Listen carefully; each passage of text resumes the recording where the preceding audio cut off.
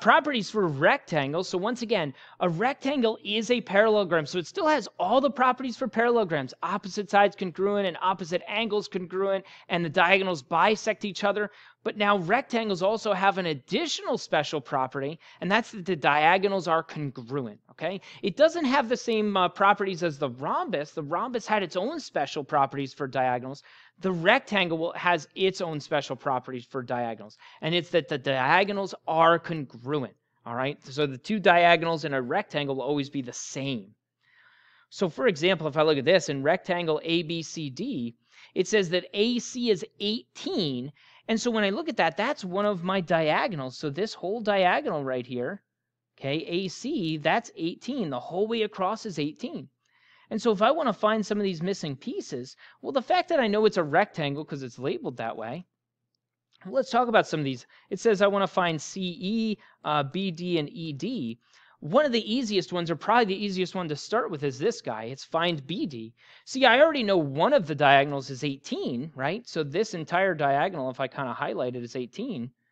Well, since it's a rectangle, the diagonals have to be the same, which means the other diagonal, if I highlight that one, which is BD, that also has to be 18. So the diagonals are congruent, so right away, this one's going to be 18, okay?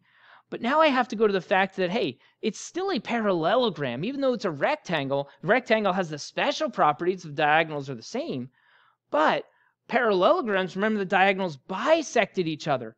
And so if each of those diagonals are 18, well, they bisect each other, which means these little pieces on each end have to be 9 each. So this has to be 9 and this has to be 9. Okay? Likewise, the other diagonal, because it's a parallelogram, they bisect each other, which means each of these pieces, since the whole thing is 18, has to be 9 and 9. And so as I look around this thing, CE, well, that was one of my pieces that's 9. So that's 9 units. Okay? ED, that's one of my smaller pieces that's 9.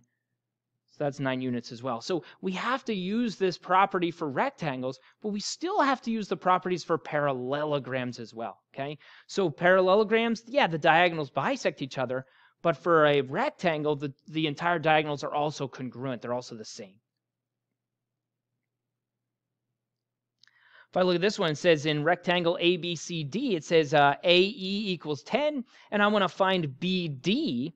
And so when I look at this, it says AE right here is just this little piece is 10, okay? And so once again, thinking about the diagonals of a parallelogram a little bit more broadly, they bisect each other. So that means that if AE is 10, well, then EC is also 10, okay? Because that diagonal is being bisected. It also then means that the entire diagonal, this entire thing of AC, if I label it down here, AC, the entire diagonal is 20. That's my segment addition. You know, I have two segments. I add them together. It gives me the whole segment. And so now when I compare that to BD, which is the other diagonal, now I can use my property for rectangles, which rectangles say that the diagonals are the same. And so if the diagonals are the same, if one diagonal is 20, well, then the other diagonal has also got to be 20.